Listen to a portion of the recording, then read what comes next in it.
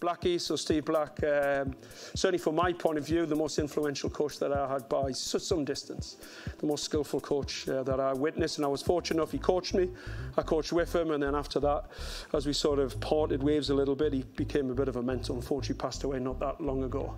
And the coaching tree, the great thing about the coaching tree is you start to think and talk about who influenced them. So Black used to talk to me a lot about a lot of things, and he definitely used to reference this guy, and this guy would reference this guy. So it's like awesome.